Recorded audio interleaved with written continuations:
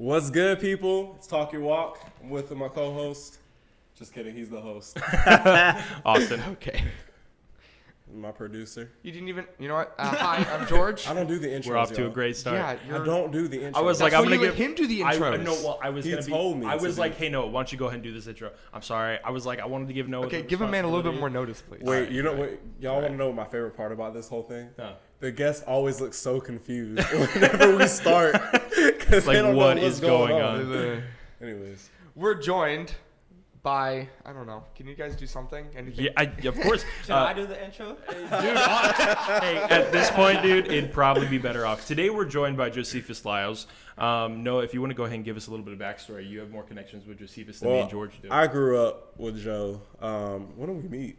Like 5, 8, 10? Man, I couldn't even tell you. It was before. It was a that. long it was time like ago. 3 or 4 or something like that. I think one of my first memories is the birthday party with you and Noah. Yeah. And then I got you both the Star Wars character.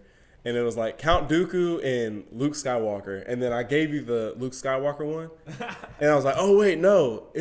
And like when I switched them out, like, so I gave Noah the other one or whatever.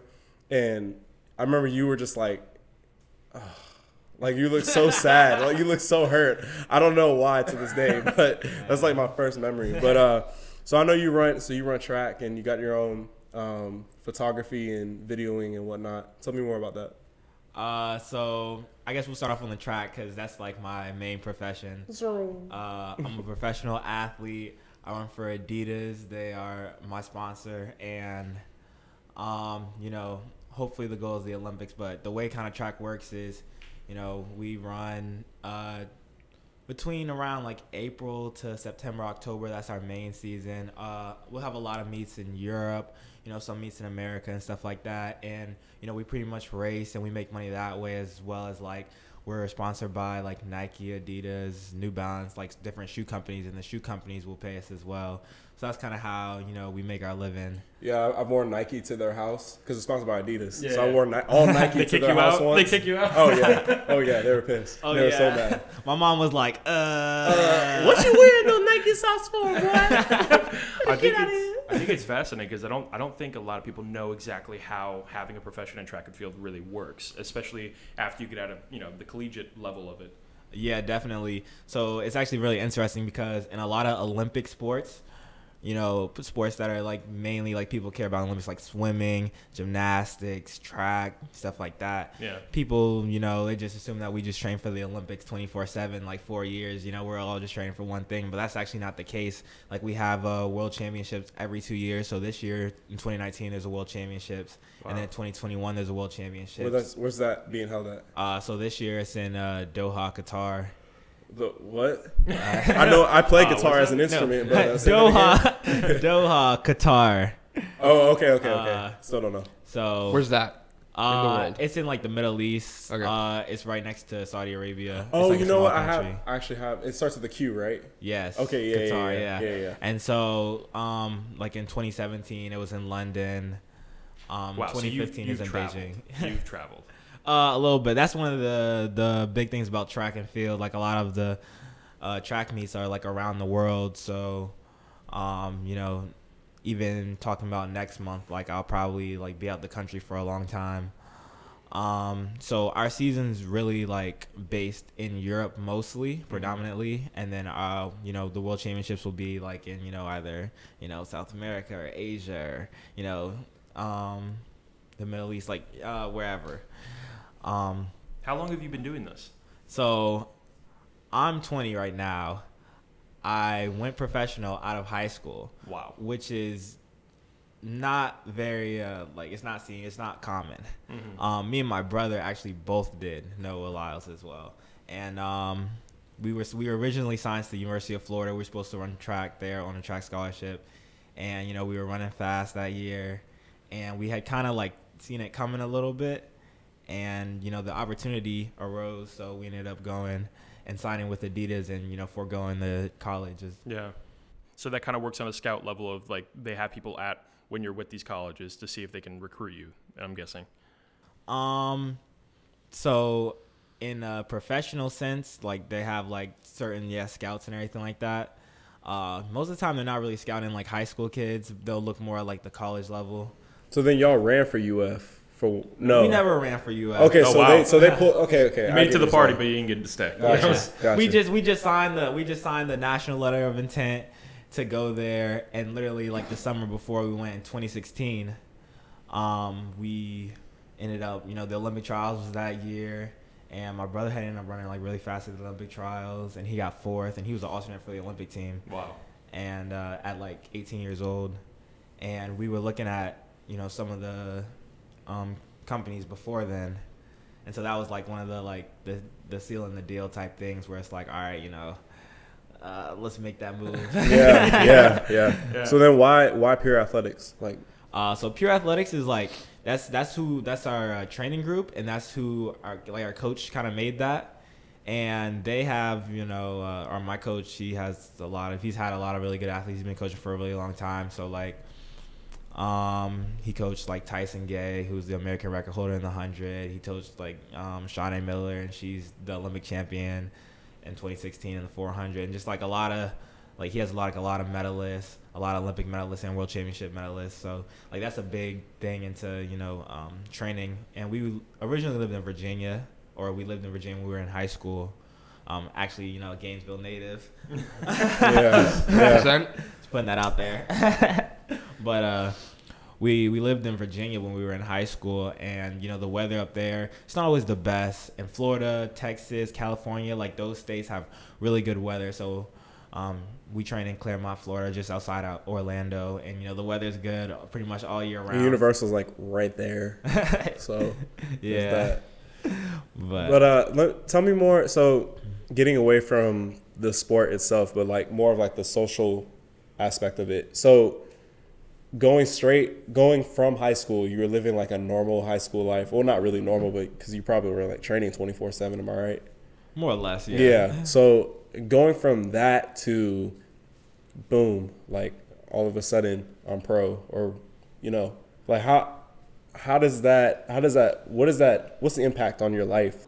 Yeah, because from the sounds of it, it doesn't seem like you got to. I mean, it's like you skipped a step in life. You just kind of, you know what I mean? You didn't get to really experience that like 18, 19, like teenage type of life, it seems like. Well, let me tell you, when I first went pro and we were living like with my mom and everything like that, and we ended up moving to Florida. So it was me and my brother, and we lived together. And it was kind of crazy. I'm going to just put it like this. I couldn't cook at all.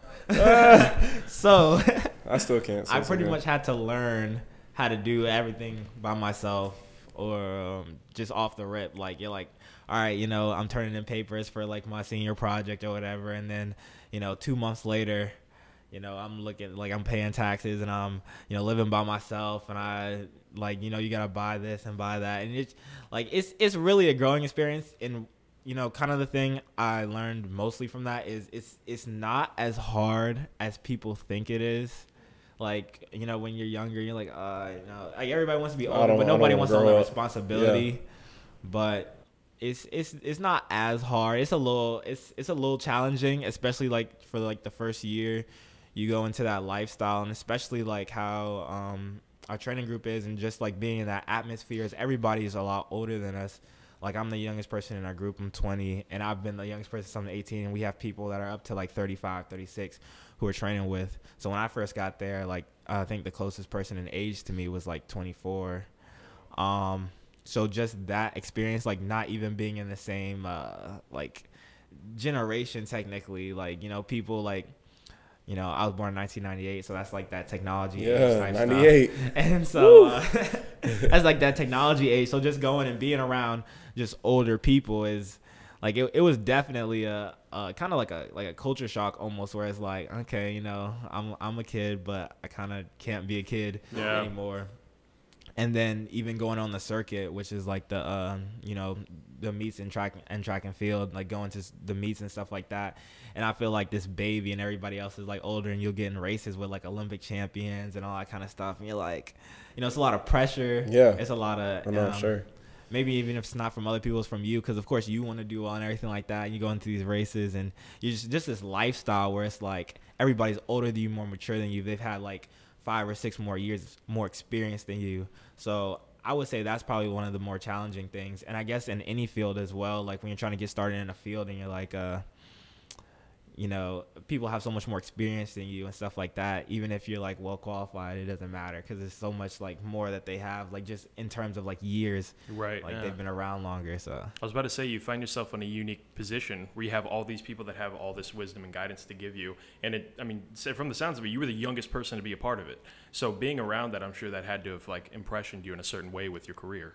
Yeah, definitely. I think one of the best things about our training group, you know, they're very helpful. They're very supportive. So even now, like I've been in it like 2 or 3 years, so I would say like I'm kind of used to it now. But even now, like there's so many people who have been at the top, like been those Olympic champions, everything like that. And they're always passing down knowledge. They're always giving us like advice and stuff like that, even if it's not necessarily about the running.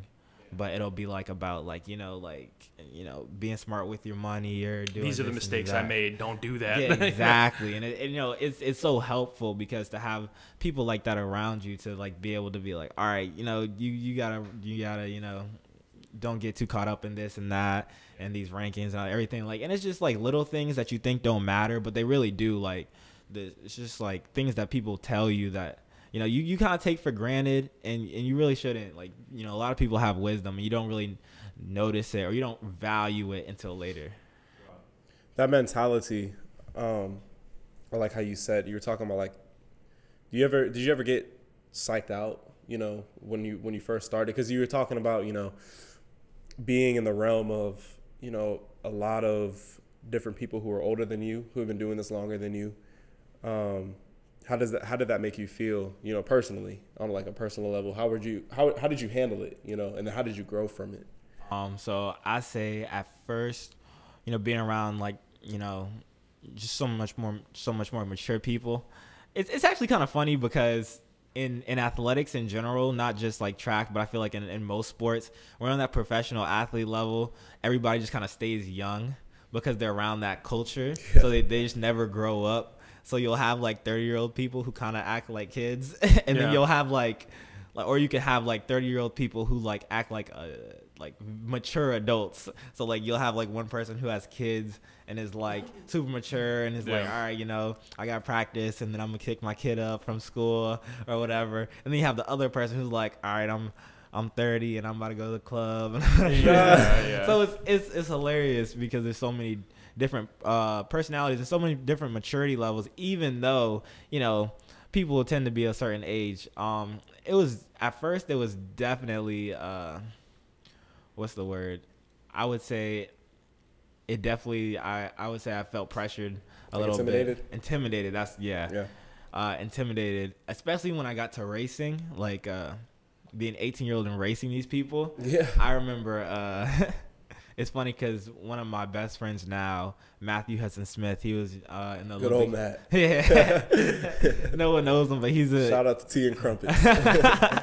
He's from the UK and he was in the Olympic final like the year before in 2017, and it was at a meet, and it was my first race, and I'm in like lane 3 or 4, and he's in the lane outside of me, and it's in high school. You know, you don't really have them as much competition when, you know, you were coming out as good as like me or my brother. So I'm like, all right, we were in the 400 meters and it's a lap around the track and we stay in lanes. So the first 100, I'm like, all right. For y'all who don't run track, I ran it once like my senior year. It is not a good time, especially if you're not in shape like them. It is not a good time. Okay, Go ahead. So it's considered like one of the harder events. So I'm used to like running up and catching the person in front of me like in the first like couple meters, because I'm not used to like running against people who with such high, you know, skill levels. And people stuff. Like you. Yeah, exactly. So major athleticism. I remember I went out like super fast, and I got to like halfway through the race, and I'm like out there, like I'm running. And the 400 is one of the races you kind of have to pace a little bit. It's still a sprint though. And so I remember Matt just blasted me in the last 200, just leaving me. And I ended up getting like 6th in the race. and I was so hurt. And, you know, looking back at it, I remember he told me, because he's one of my best friends now, he told me, he was like, yeah, I remember that one race and you got out. And I was like, I don't know what this fool thinks, but he gonna die. And he said he saw my back break at like 250, and he was like, oh, bet. And he just whooped me. And so it's funny because looking back at that, it's like in that race, I wasn't really doing what I should have did. Like I felt like I was intimidated. So because of that, I didn't perform to my best abilities. I didn't go out and like execute like a good race plan. And so I guess that's probably like one of the biggest times, like I would say, like intimidation, like it is real. And almost for like the whole first year of me running, it was kind of like I was kind of running like that, like almost intimidated, kind of scared, and it's not good. Would you say it's been a, it's going to be a weird way to put it, but I think with any professional athlete or anytime that you're in a career like that, it can either be very volatile or it can be very welcoming and friendly. And it sounds like you had a lot of friendly competition, people around you that wanted to bring you up. Yeah. I would say even the sport is interesting. People are friendly and then people aren't friendly. Yeah, it really depends. Yeah, I've met a couple of them. Yeah, athletes are intense. You put yourself in a lifestyle where you're physically putting your body on the line to compete against other men. That's something that's going to drive something in you. That's like I'm sure none of us here can even come close to understanding the pressure that's involved with wanting to move your way up in a career like that while also having to build these relationships. Yeah, it's really interesting. I think one of the hardest things is when you get on the line and stuff. And, in high school and college, I feel like is like a major time when you build a lot of those relationships. Like a lot of people who are close to each other are usually like from college, like they knew each other. But when you get to like the professional level, it's like it really comes down to like a money thing. Like when you race and it's like, all right, there's this amount of money for the winner. And then like if you're second or third, you're getting less. And then if you're like, last, you might not be getting anything. So it's like, all right. It's all fun and games until there's money involved. Yeah, you put it on the line and it's like, all right, like, of course, you want to be friendly with people. You don't want to, be a terrible person or a jerk or anything like that.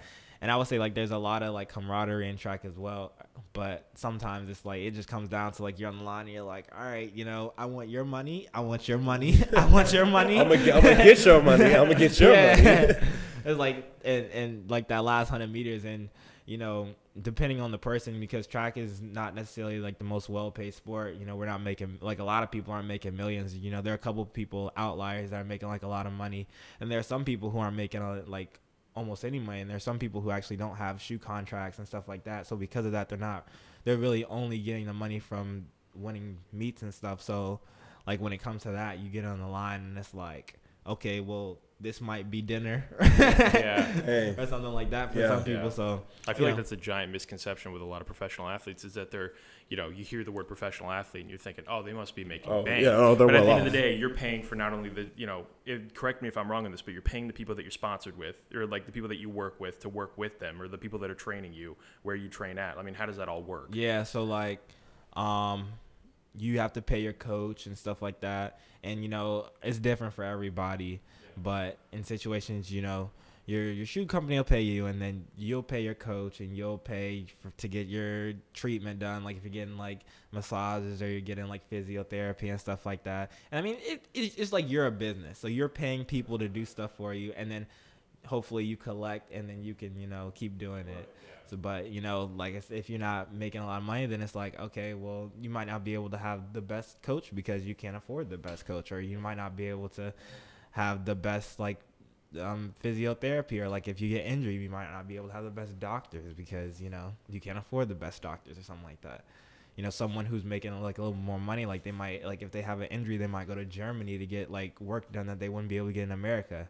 But not everybody can get that. So it's it has the potential of being a very high paying job and a very lucrative type of business model, but also the upkeep can be ridiculous. As with anything, it's a high risk, high reward. Yeah, exactly. So, and you're young. I mean, you're only 20, but at the same time, you've got to be thinking about the toll that this is taking on your body, mentally, physically. I mean, it's a lot to handle, especially because you started so young. Yeah, so he's like, nah, I'm fine. I feel great. Screw you, dude. I'm whatever, man. So I mean, honestly, I think a big thing about the sports in general, probably even life, is like the mental state of it and the psychology. Like I know I have a sports psychologist, and you know, Diana McNabb, and she works with like the Olympic team and stuff like that. And I've been working with her for a couple years. And I would say like the mental part of the sports in general is a big deal, because that can literally be the make or break. And like if you get in a race and you have 8 people in the race and all of them are like this pretty much the same skill level, someone's gonna win. So when it comes down to it, it's usually the person who has the strongest like mental is probably gonna win the race. And you know, like when you lose or when you're winning a lot or you're losing a lot, like all that like affects you mentally. Like it can, like you can, you know, be on a high, like super high, and you're winning, and then all of a sudden, you know, you take a couple losses and then you're destroyed because you're like, what the heck is wrong with me? Or you could be losing a lot and, you know, you could be the same way, or you could just be in the middle. Like there's just so much stuff that goes into it. You could be, you know, training really well and then, you know, not performing, or even like your relationships outside of track and field. Like if you have like a, you know, relationship, like a girlfriend, and, you know, y'all are having problems, and then all of a sudden that carries over to your track life or your, you know, your professional life, and like just your headspace in the whole, like in your whole life. Like it's a make or break thing. That could literally be your career. So I know that, and correct me if I'm wrong, I know you had an injury, didn't you? Yeah. With your hip. It was your hip, right? Yeah, I tore my hip. Okay, so how did that, so, you know, you just explained all that. So how did you deal with that? How did you deal with that injury? And then like because I'm sure you had, I know you had that mental state of just like, oh man, My career's over. Yeah, what am I gonna do? I mean, what'd you do? I mean, it was kind of rough. Tell me that story. So literally I was in high school. It was my senior year, and it was probably like 2 months out for the Olympic trials. And, you know, I was really trying to make that Olympic team. And I had went into a race. I was running the 200, and I took 3 steps out the blocks, and I just heard this loud pop. And I was just, next thing I knew, I was just on the floor crying, and I was on the ground. And then there was just people standing on top of me. And I was devastated. Like at the time, I was just like crying. It hurt. So, you know, a couple, like, you know, the end of the day goes by. I'm coming back. I go to the doctors, and they're like, okay, it's just a strain. You know, you can come back in like a couple weeks. And I'm like, all right, cool. So I'm on crutches. I'm in like you know, it's wrapped and taped up, all that stuff. I'm on crutches, and I'm doing rehab. And in the middle of rehab, my quad just starts bleeding. Like there's blood just pooling on the inside of it. So then, and you know, this is one of those things where it comes to like, you know, I was in high school, so I guess like the first thought wasn't to get like an MRI because, you know, money. Yeah. So I end up getting an MRI, and they're like, all right, you have like a 4 or 5 centimeter tear. Wow. In your hip. Like and that's not good. And so they're like, you're going to be out for like 6 or 7 months. And I'm like at the time, I'm like, all right, I'm okay. You know, like, and my mom is just bawling, crying. Cause like she knows what that means to me. But at the time, you know, I'm like, all right, I'm fine. You know, I can do that. You know, it's just not my time. And so that summer, that happened in May of 2016. Within the next 2 months, we started talking about contracts with, you know, different companies and stuff like that. We started meeting with people. You know, stuff actually started happening. I remember we went to the Olympic trials, and for my brother, and Noah had ended up doing really well there. And that whole time we were talking to companies and all that kind of stuff. And I remember it was like the finals of the 400 at the Olympic trials, and I was like, I can't watch this race because I felt like I should have been in it. Yeah. Like I was like, that should have been me. So even when I came back and started running again, and I remember I was terrible. Like I could not run to save my life. I was going so slow. Yeah. My quad had like atrophied like greatly, so which means like a lot of the muscle had just you know, I lost a lot of muscle in that leg. Like weight-wise, I was down in weight, so I was struggling in training, and that was the first time I was training like professionally. I had moved down with a coach, so I was doing all this stuff, and I'm getting a little better, and then I compete in my first meet, and it's an indoor meet in January, and I do terribly. I mean, trash. I was terrible. And so USA Track and Field, they had some doctors come to like our track or whatever, and they were looking at me, and they were like, yeah, you shouldn't run for the whole year. Like your muscle, your leg is so weak that it like you could get injured again if you run on this. And they gave me like all these exercise and rehab stuff to do, and I was doing them, and I'm like, I don't care what they say, I'm running this year. Yeah. So yeah. I'm just putting in work after work. Like, I mean, I was grinding. I was just putting in work, doing all my stuff, staying on top of myself, and all this time, Rocky music plays in the background. Rocky music, dun, dun, dun, dun, dun, dun, dun. And all this time, I lost my train of thought. Yeah. All right. All the time I'm doing this, I'm still like, I'm getting better at training, but I'm still not training on that like professional level. Like I'm running like. What was your mindset during all this? Like, what do you? Because I know you're talking to yourself. What's going on in your head? Mentally, it's a lot of times you just can't think of where you're at. You just gotta think of like where you're going, because a lot of times people get caught up in like the past or the present, and it's good to live in the present when you're doing workouts and stuff like that. But in terms of like if I'm doing well in training or if I'm not, I just am like, I know where I want to be, and so all the little baby steps that I'm making are gonna get me there. So me going from like, I remember my first race as a professional outdoor, and they had actually like the doctors came back, they tested me, and they were like, wow, this is crazy. Your leg actually got so much stronger. We've never seen this before. Like, wow. In such a little bit of time, because I'm just putting in so much work. So I'm like, like I expected that, because I know what I'm capable of. Mm-hmm. But, when someone tells you something, you got to like, of course I took what they said, like, all right, you don't need to run right now. So I'm a not run right now. But at the same time, it's like, I'm going to do everything in my power so I can get back to that level. So the first couple of times I raced, I ran, like slower than I was running in high school. I was running 46 seconds, which is still, it's not slow, but, compared to me, it's not like what I wanted to be running at the time. Doesn't meet your personal standard. Yeah, exactly. And so from like my first 4 or 5 races, and I started getting better in training, but I couldn't produce it on the track, and my coach is just like, just keep training. You don't need to do anything just crazy keep swimming. this year. Just keep swimming. Yeah. And so by the end of the year, I had actually ended up PRing, and I ran like a personal best, and I ran a couple meets in Europe. And I remember when I won my first professional race, it was a meet in Italy, and I won it. And I was so ecstatic because, I was getting 4th and 5th and 6th, and I won this race, and I PR'd in that race. I had a new personal best, and I wanted to cry. I'm finally eating dinner tonight.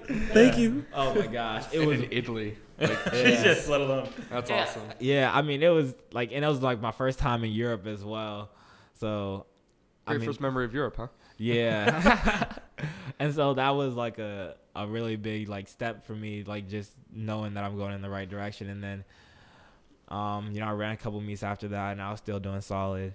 And that was like the turning point where I was like, all right, I'm still on the right path, because when you're training and you're putting in so much work, but it's not showing it's not showing where you're putting the work. It's like, am I doing the right thing? Am I actually good? Am I never gonna run fast again? Yeah.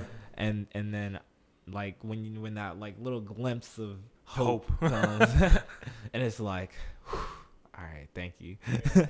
I know what I'm doing is good, and what I'm doing is right. Yeah. I think it's safe to say there's a lot of athletes out there that don't come back from an injury like that. That's a comeback story. Yeah. None of them ever get that feeling of validation where you've done all this work, you've done all this training and everything, you've just done everything that you can, but they're just not able to produce it on the track. But like, you were able to do that, man. Yeah, that's awesome. I don't know. I know every sport is different, but you're not even in your prime. You're 20. Yeah. For most men in professional sports, they're not in their prime until like 30, 32. Well, what like is the prime? What is the prime for track? I would say like pretty young. It's like 20 something, isn't it? Really? Like, It would be. Yeah, no, the It's prime probably is like pretty young. 25 and 30. Yeah. Okay. Wow. Okay. Okay. Yeah, it's young because Yeah, it's like between 25 and 30. Once you get like, once you get plus 30, a lot of times, Start to slow down. yeah, like some, like, not everybody, once but you hit when start 25, future, it's just like it starts just going downhill from there. yeah. They like to say it's like between 25 and 30 is like your best years. That's when you usually do like the most, like you'll get your fastest times and stuff like that. And after 30, a lot of times you gotta like slow down in training because your metabolism can't handle it. what is a typical training day? You know, like you wake up. All right. Cause I know you wake up at like what, 8 or something. It's like I wake up like 7. 7. Okay. So typical training day, or typical day, I'll wake up between 7 and 7:30. I'll go, I make my eggs. I eat 3 eggs every morning for breakfast. I'm very routine. I have like 5. I'm very routine. We have practice at 9, so we go to practice, and we'll go to the track. Everybody will get there. We start warming up, and we'll warm up for about an hour. Just making sure that our muscles are moving right, doing drills, stuff like that, and then we'll do our workout. And depending on the day, depends on like the type of workout we'll have. Usually like Tuesdays and Fridays we'll have harder workouts. Mondays and Thursdays we'll have a little bit easier workouts, a little bit more speed stuff, while the other days are a little bit more like strength, throw up type days. And so we'll stay there until like 11:30. So we'll be at the track between like 9 and 11:30. And then after that, we'll go directly to the gym. And a lot of times I'll have I'll make a smoothie at home, or protein shake or something like that. So I'll have a little bit of energy. Sometimes people get food in between going from the track to the gym. And we'll start the gym around like between 12 and 12:30, and usually be there until like 2 o'clock. And then after 2 o'clock, you get to go home, and depending on the day, some people go to treatment, some people do this and that. Some people actually have lives and they actually do stuff. Some people have friends. Wow. Yeah. No, I mean like jobs and stuff. Yeah. Like some people have jobs. Wow, on top of They this. actually do that. Like, Wow. Most of the people in my training group don't, but some people actually like they have businesses and they have jobs and stuff like that. Everybody has their own thing. Gives a whole new meaning to running a business, eh? Yeah. No, you did not. Yeah, I don't know why I didn't see that coming. I did not see. Yeah, keep You going. gotta get one in it. Yeah, I was waiting. I was like, George is doing really good with no puns this episode. right. I was like, Where is it coming from? Oh wow. I mean, for you, Josephus, what are you building towards? What are you building for? Man, in terms of like track, I want to, of course, be Olympic champion. I want to be like the fastest person ever. I can't settle with being anything that's second. Yeah. So I want to be the best ever. But in terms of like in life in general, I would say I want to leave somewhat of a legacy.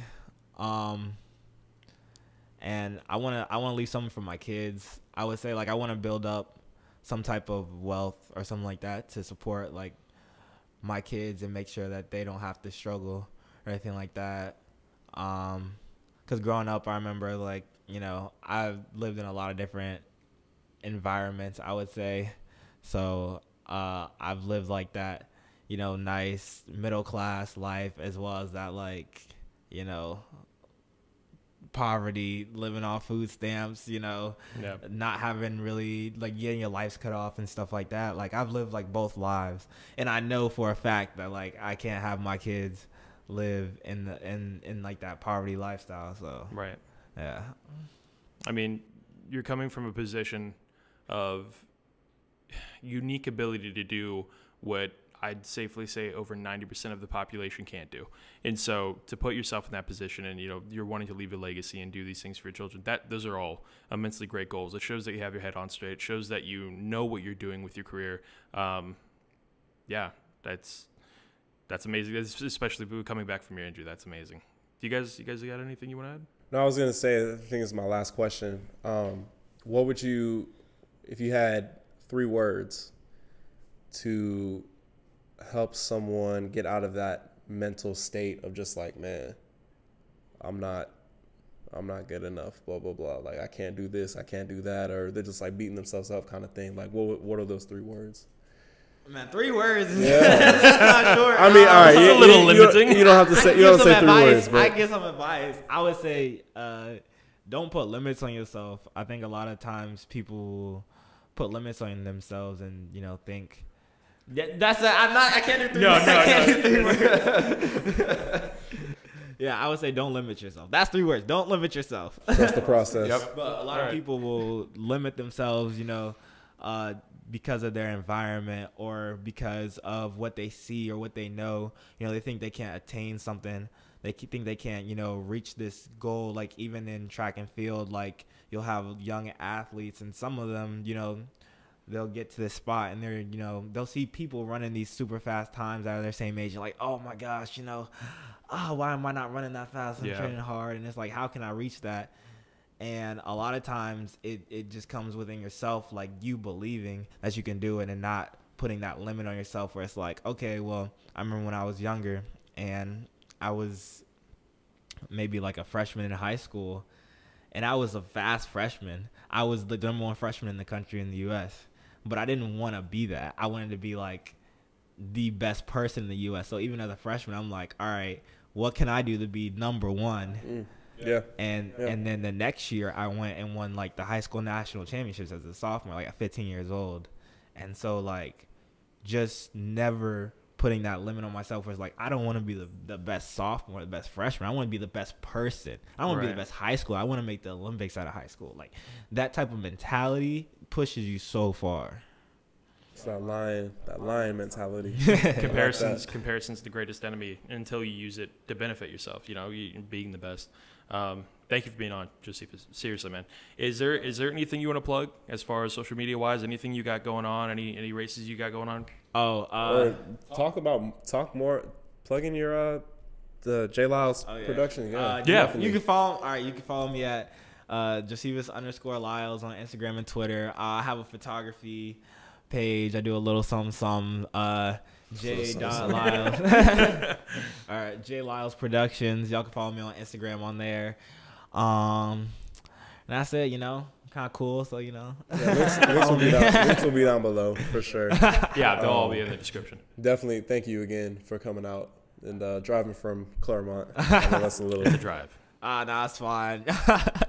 It's like 45 minutes.